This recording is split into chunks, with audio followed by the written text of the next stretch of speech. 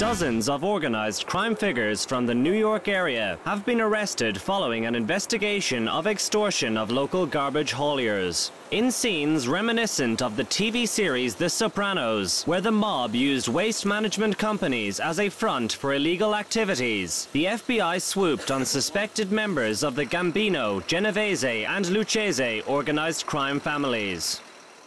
One of the arrested was Carmine Papa Smurf Franco, who authorities say is a Genovese family associate who is accused of extortion, loan sharking and other crimes. Italian-American organized crime in New York traditionally centers on the five families, which have dominated mafia-type activity in the city since 1931.